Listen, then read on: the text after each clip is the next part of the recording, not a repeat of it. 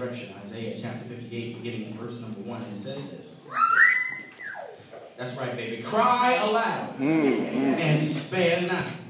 Lift up your voice like a trumpet. Tell my people their transgression, and the house of Jacob their sins. Yet they seek me daily, and delight to know my ways, as a nation that did righteousness, and did not forsake the ordinance of their God.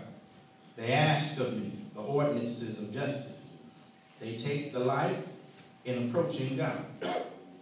Why have we fasted, they say, and you have not seen?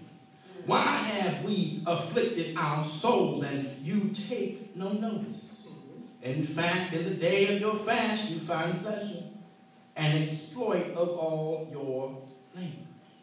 Skip down to verse number 6, Asbury. Verse 6 says, is this not the fast that I have chosen?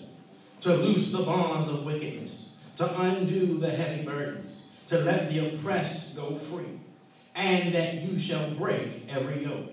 Skipping down to verse number 8, it says, then your light shall break forth like the morning. Your healing shall spring forth speedily, and your righteousness shall go before you. The glory of the Lord shall be your rear guard. Then, tell your neighbor, then you shall call, and the Lord will answer. You shall cry, and he will say, here I am. If you take away the yoke from your midst, the pointing of the finger, and speaking wickedness. As we're telling your neighbor, say, neighbor. This time, I mean it. You may be seated. You may be seated in the house this morning. As we prepare to be on the road to the resurrection, as we begin our Lenten season, we're going to tag on this text, my Asbury County preaching, teaching the topic, this time I mean it. This time I mean it.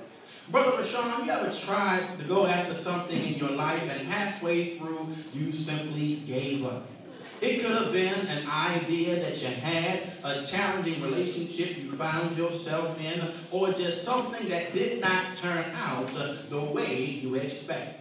Somewhere along the line, you threw up your hands and said, I give up, this just is not for me.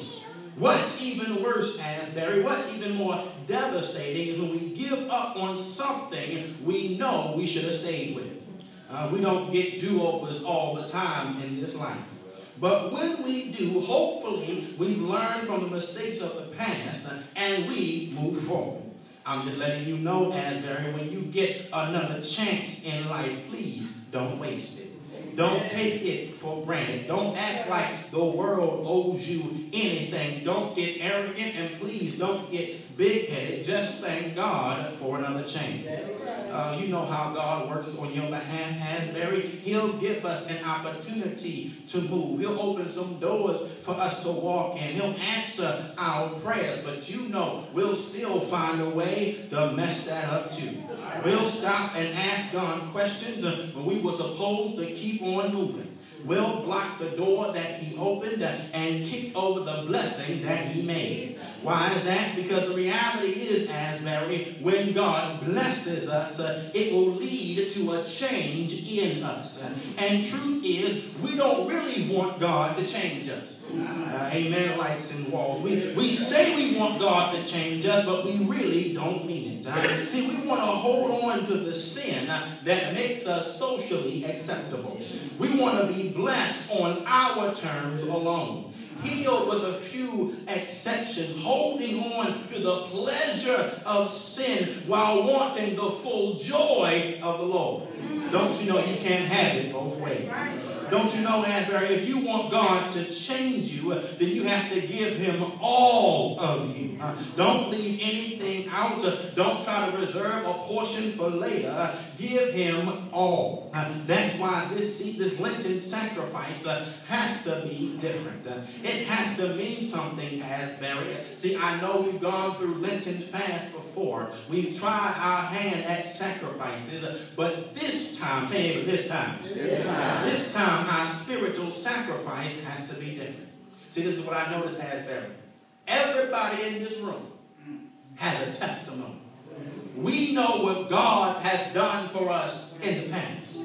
But if we want to truly go to the next level and mean it, we can't operate in the way we used to do. We can't get mad at every little thing. Everything doesn't deserve your attention anyway. We have to pick our spots with precision. We have to know that our words and our actions still have power.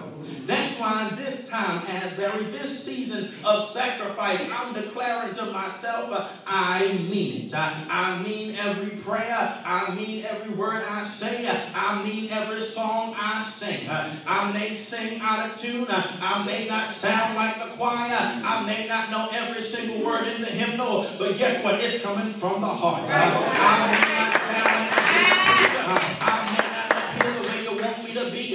When I hit my liturgical dance, I may have 2 left feet. But God is going to honor my praise and worship because I mean it. See, far too long we had some folk who look good doing it, but don't mean what they do. I'm so tired of fake and phony Christians who so quick to ask you to pay them to do something, but they're not doing it from the heart. See, in this season of sacrifice, God ain't trying to cut you a check, baby, but God is trying to bless you beyond your own understanding.